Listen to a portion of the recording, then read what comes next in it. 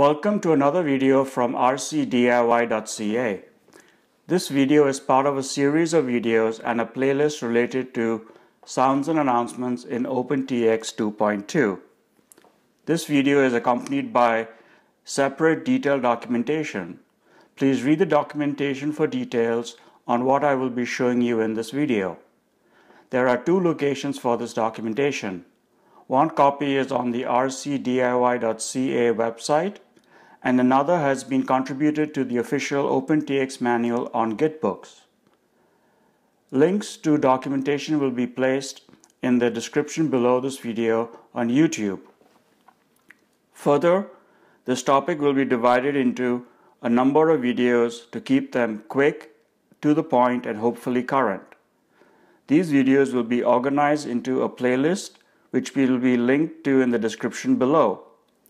In this video, we will look at how and when sounds and announcements are made. OpenTX has two forms of audio. The first is by generating tones and beeps of different frequencies and durations, such as when the trim is changed.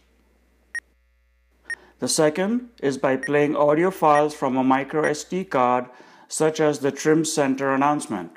Trim center. Sounds and announcements take place in response to events which can be categorized into model-independent and model-dependent events. Model-independent events, sounds and announcements are triggered regardless of the model profile currently in use, such as the announcement made when the transmitter is turned on or the transmitter battery is low. Welcome to OpenTX. Transmitter battery low. Model-dependent event sounds and announcements are triggered depending on the model profile currently in use, such as the failsafe warning not set. This brings us to the end of this video, which is meant to be a brief overview. Please follow the links below to the blog post for details and watch the other videos in this playlist. To support this channel, please like, subscribe, and follow the links below.